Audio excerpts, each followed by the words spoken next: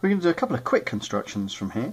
The first one, we're going to create an angle of 60 degrees here.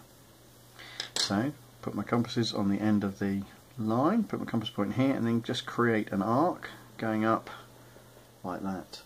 Now, keeping that exactly the same, wherever this arc cuts the line, put my compass point here, and now just mark off a little arc here. So this angle here will make 60 degrees. So this line here is the same as, or it's the same length as this line here, which would actually be the same as this length here. So this would make an equilateral triangle.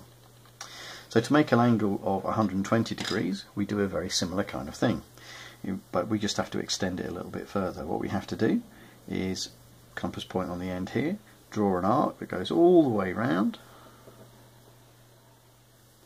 beyond 90 degrees there, keep the radius the same, point here, mark off a little arc here, that would be 60 degrees. So we're going to do exactly the same again. So point in here, mark off a little arc here, oops, and this angle here